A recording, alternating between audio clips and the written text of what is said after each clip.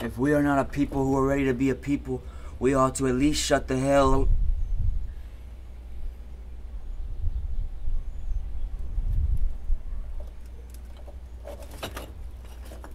Quiet will be warmth. It will be a lullaby. It will allow my dated hesitance to breathe.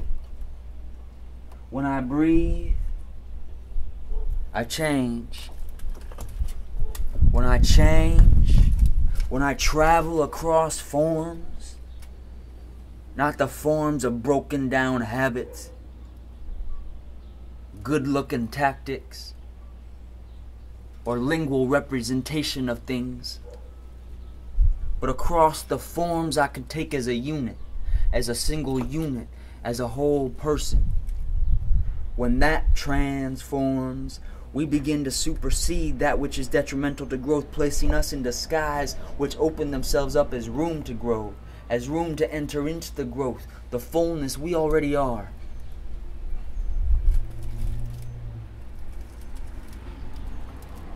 Love is not accepting a half-finished expression of my syllable. It is not the foundational argument of a case to stay in circumstances internally generated or externally selected that do not fit, that leave me with an excuse for complaint. That complaint is my reward for remaining ransomed. It is my fix, honey to my senses. It is another God, the other God, the God that claims victory in lacks of solution, in proving there are no options but stagnation.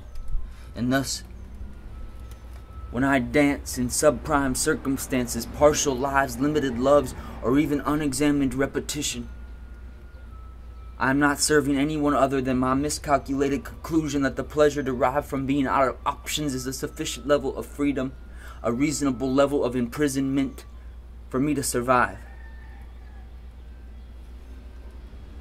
This guessing game of missing planes I may never catch again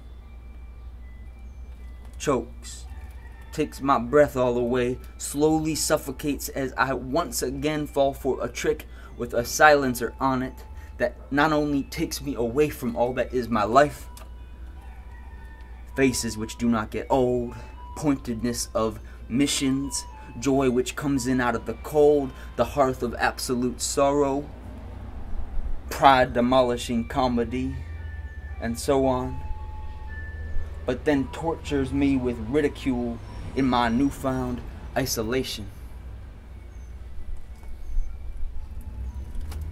In other words, settling is not motionless.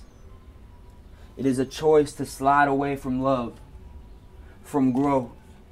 It is a choice to choose not to choose whatever is being asked of me. It is a choice to choose not to choose whatever is being asked of me. This is the American people, the portion of the American people, for the most part of European descent, who are not yet willing to sacrifice a goddamn thing. We are not willing to crumble, and we think we can get away with it, with trying not to grow, with waiting for someone else to be the person I need to be, with waiting for someone else to be the person I want to be, with waiting for someone else to be the person I already am. There is no one else alive today except those of us alive today. But if I am not a person who is ready to be a people, I ought to at least shut the hell.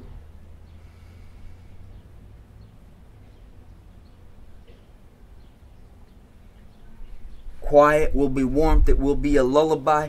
It will allow my dated hesitance to breathe.